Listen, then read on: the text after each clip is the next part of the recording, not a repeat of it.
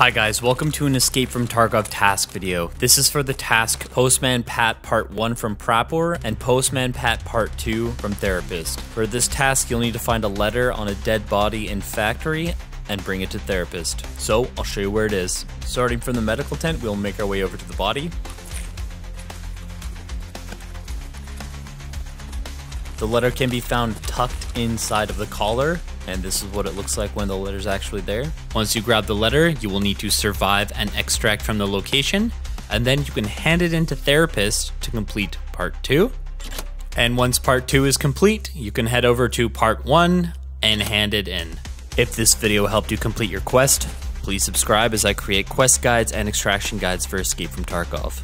See you in the next one.